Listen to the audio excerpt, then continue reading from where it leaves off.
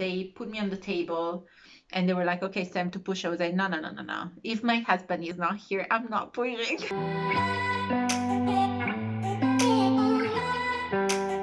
Hello everybody, my name is Valentina and welcome back to my YouTube channel. In today's video, I wanted to sit down and talk about birth experience. I know that sometimes there's this disappointment about the birth experience, and I sort of experienced it. We planned like a natural birth in the birth center. We went to visit the birth center from I think the 38 weeks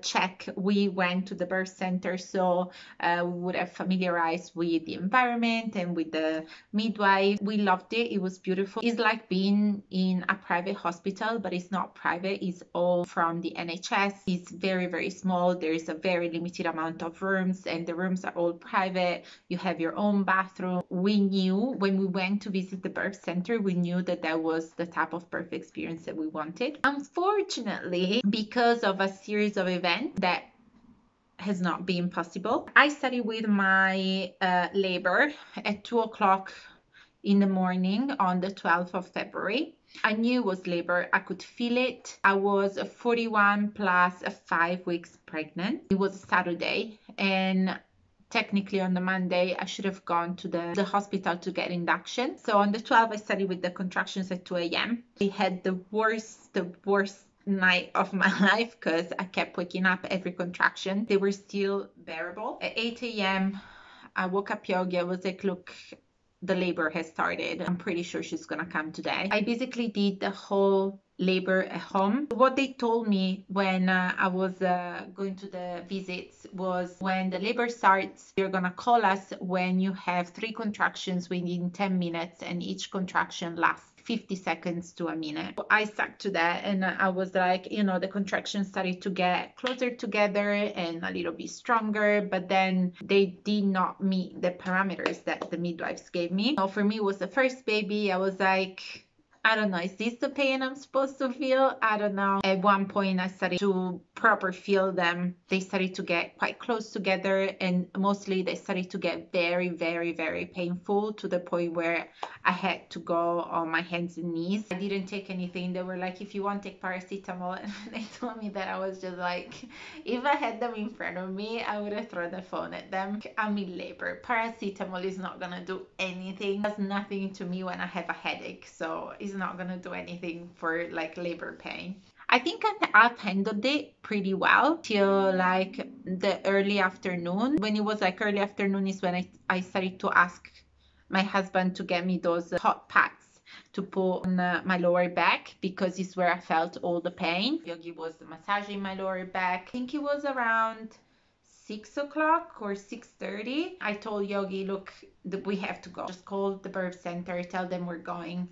And the plan was actually doing the labor and then eventually the delivery in the water, because they have these big bathtubs for each delivery room. Thank God that we got in the cab when it was not peak time, because I think I would have delivered the baby in the cab otherwise. That poor cab driver got the scare of his life. By the time that he arrived, my water had broke and I needed to push. Eventually we go to the hospital. Thank God there was a wheelchair. We got to the birth center. They checked me straight away. I was 10 centimeters dilated. They were like, okay, it's time to push. They checked the baby, but unfortunately her heartbeat was dropping to 80 and it was not going back up. So they rushed me to the labor ward.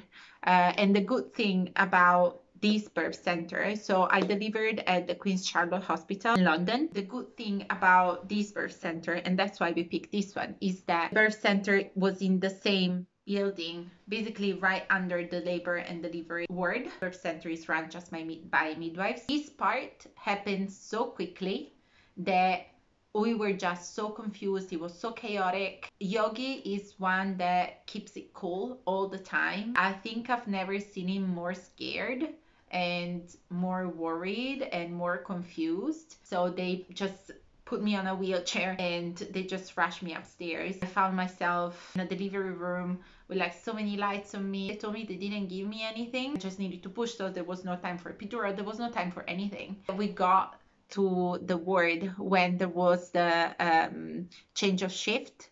So there was double the doctors, double the nurses, double the midwives that there would normally be. Yogi told me that there was the alarm going off from the room where I was, but they didn't let him in straight away. He had a moment of panic and he was like, I just started crying and I started praying. They put me on the table and they were like, okay, it's time to push. I was like, no, no, no, no, no. If my husband is not here, I'm not pushing. After literally like 30 seconds, he just came out of nowhere. He was like, oh, I'm here. And I was like, okay, now I can push. It didn't take long. She was born at 8:03. It was very, very scary because basically they had to use the vacuum. Do you call it the vacuum?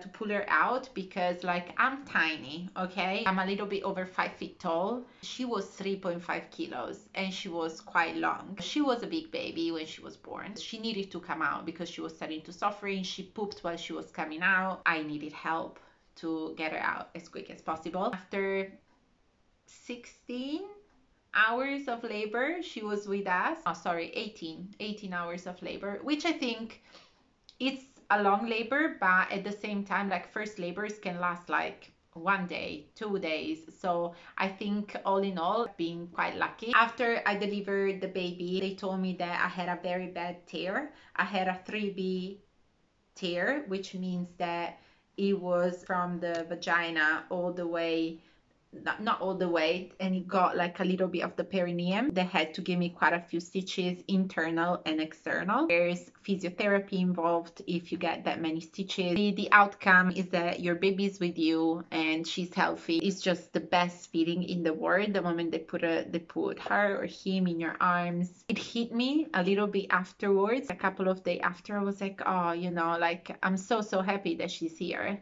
but I really wanted to have, like, I'm a bit disappointed about this experience because I had all of these visions. It's something that people don't really talk about when you have a birth experience that is not really what you were expecting. Yes, you did have your baby, and that's like, again, the best feeling in the world, the best thing that could have happened to us. But at the same time, for example, like my husband was quite traumatized, I'm not gonna lie. He has 3 kids from his previous marriage and he said that none of those experiences was like is comparable to what happened with my birth experience. I was like, I don't think that I can handle this one more time.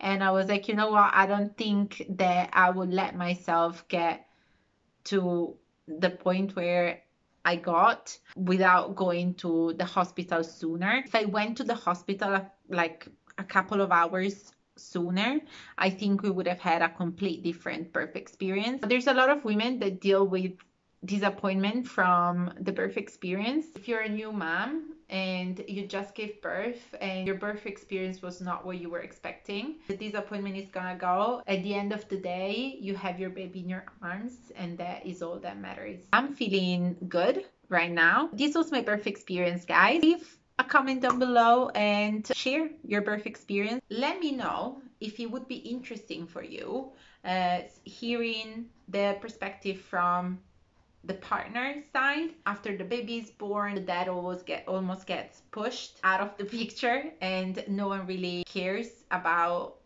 what the dad feels and how the dad feels, all of the emotions from the dad side. Let me know if this is something that may interest you, because I haven't seen much from the dad perspective. This is it for today's video, guys. I hope you did enjoy it. Don't forget to like it, subscribe to the channel, share the video, follow me on my social media channels.